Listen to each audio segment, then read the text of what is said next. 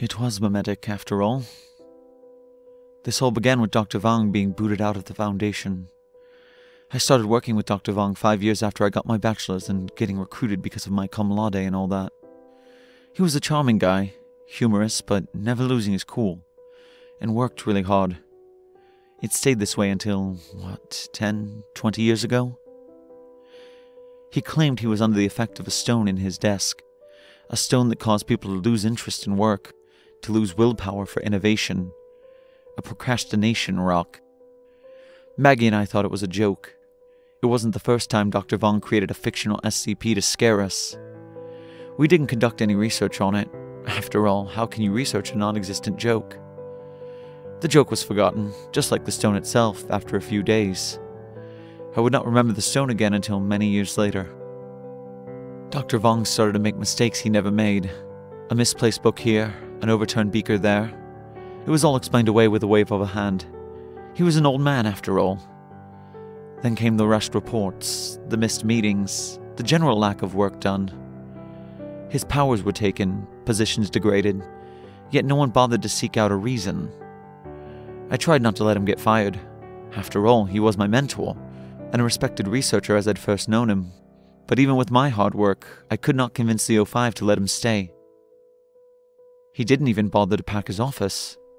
He just left it alone with a note on the door saying, "For the next guy." His stuff got passed around the Foundation. I lost track of where most of it went, but I know the O5 would be looking over all the things he left, just like they did with Dr. Gans when he died. I visited Dr. Vong from time to time, and I remained working for the Foundation, but my heart just wasn't in it after Dr. Vong left. A new researcher, while digging through Dr. Vong's stuff, found the long-forgotten stone. It is technically an SCP, albeit not designated any object class or number. The incompetent researcher didn't find any anomalous properties and just disposed of it. The Foundation moved on to more important stuff. After all, who cares about a dingy stone with a 4-line report? The rock was tossed aside, along with other regular Foundation garbage. Soon, small problems started to pop up. A delivery that was supposed to arrive in a week took half a month due to decreased flights. An episode of a show was delayed months because of a lack of personnel. A highway that was planned to be built in 6 months dragged into several years. But no one noticed. It was all within normal. After all, what human didn't make mistakes? We are fallible after all. They aren't huge problems anyways. A few years before my retirement, I learned that the Foundation recovered the original stone along with several hundred identical stones from a secretive extremist group. The group laid hands on it after the botched disposal. They found the cause of the stone's properties and mass-produced the stone. It was then sold to several other activist groups, who started secretly planting these stones into UN assemblies, G20 meetings, every conference for major organizations from APEC to NATO. Stealth planes flew over municipals, sprinkling cities with a thin layer of ground-up procrastinati in the dead of night, an attempt to weaken the major world players and bring down their enemies. The world still went on, day by day, and humanity held itself together. World leaders continue to maintain a strained peace with the extremists, and the ones who believed that it can bring them victory were disappointed once again. There were no immediate effects, and the extremists soon turned to other means of bringing down their enemies. The shadow of the stone lingered, seeping into the lives of every man, an effect that no one foresaw. People all around complained about the general slag, but were just too apathetic to stand up for it. There's always someone else to blame, some other time to do it. Bills took years to pass, buildings took decades to build, and yet no one seemed to care enough to fix it. Soon, activist groups fell apart due to lack of interest.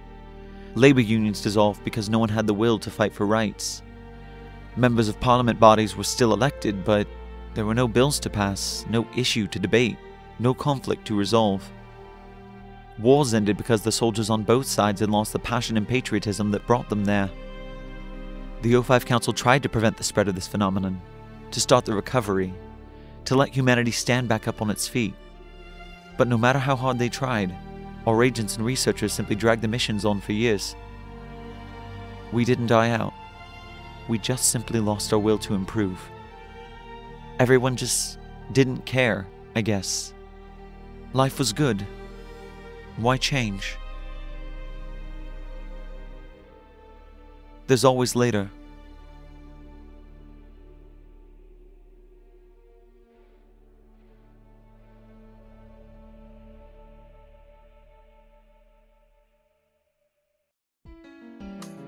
Site42 is able to continue broadcasting and move up to making live-action SCP adaptations thanks to support from our viewers, subscribers, and especially our patrons.